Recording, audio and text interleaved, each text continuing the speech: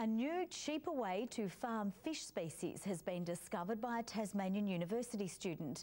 Nurul Amin has found brook trout can process carbohydrates, meaning farmers don't have to feed their fish the more expensive protein-based feeds.